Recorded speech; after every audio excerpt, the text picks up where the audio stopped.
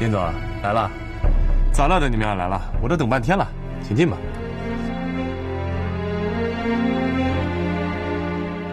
怎么了？不敢进去？行，那我跟你们出去聊去。我要是不敢进，我就不大半夜跑到这儿来找你了。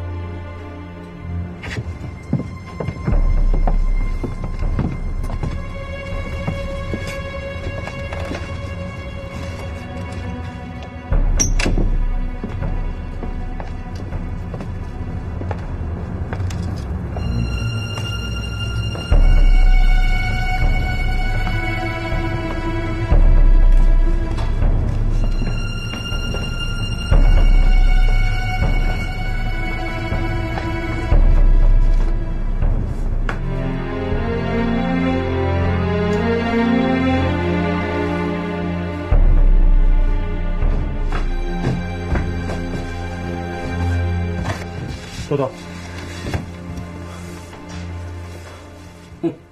埋得够深的啊！没想到是干这个的。行，这回公安局可有办法收你了。你脑子没病吧？你说梦话呢？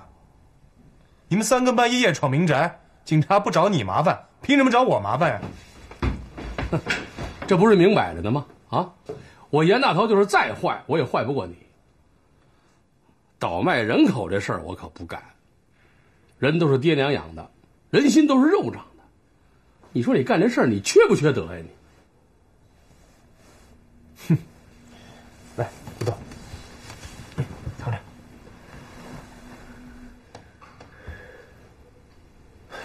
严总，这两句话说的还算有点人味儿，看得出来你还是个有良心的人。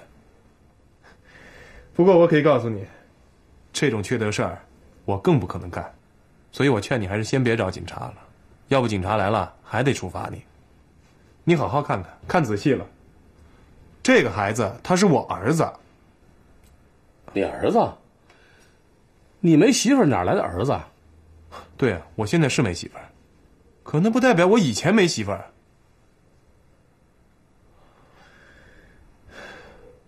我让你看下东西。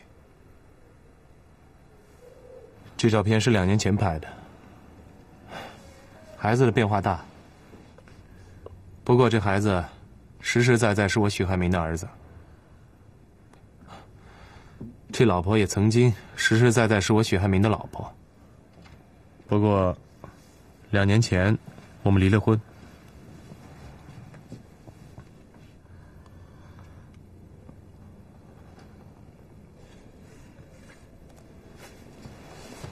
你们出去，在楼下等我。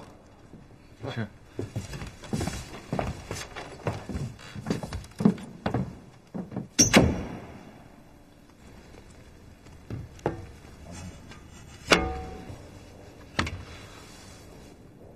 小许啊，你跟我说实话，你到底是什么人？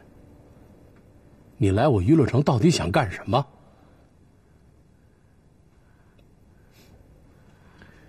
严总，我知道你对我一直有误会。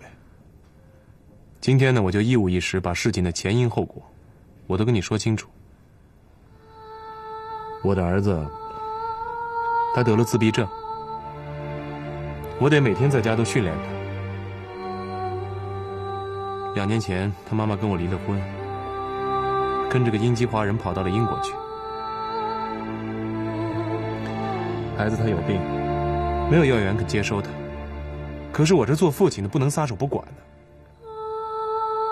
所以我迫不得已，必须得找一份晚上上班的工作。只有这样，我白天才能腾出功夫来在家里陪他，训练他。我想也只有这么做，我的儿子才可能从自闭症的状态里慢慢的走出来。其实对他我也没有更大的期望，我只希望他将来长大了别成为社会的负担，能够有一定的生活自理能力，做些力所能及的事儿，我就已经心满意足了。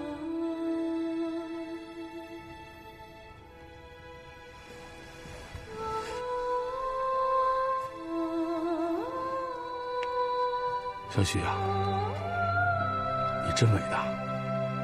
真了不起，对不住啊。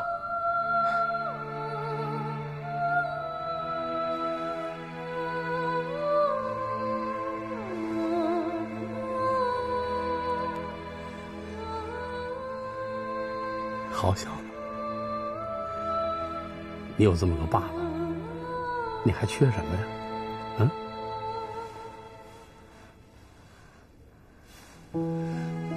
小许，当着儿子的面，我向你表个态，我也为我们的儿子献上一把爱心，让孩子治好病。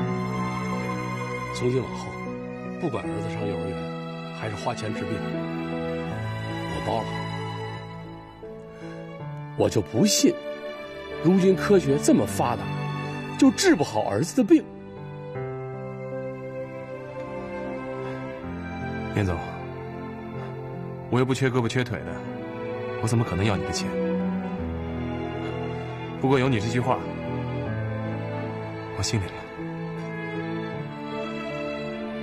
你不拿我的钱，有志气。这样，从明天开始，你就不要到按摩中心去上班了。从今往后，你就是咱们人人乐娱乐城的经理。我呢，也给自己升官，我当董事长。你每月工资5000，你可以实行弹性工作制，可以带着儿子来上班，怎么样？你要是不答应，你就是瞧不起我严大头。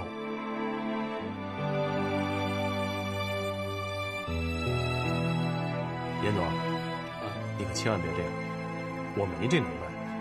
你就别谦虚了，我早就看得出来，你是个当经理的料。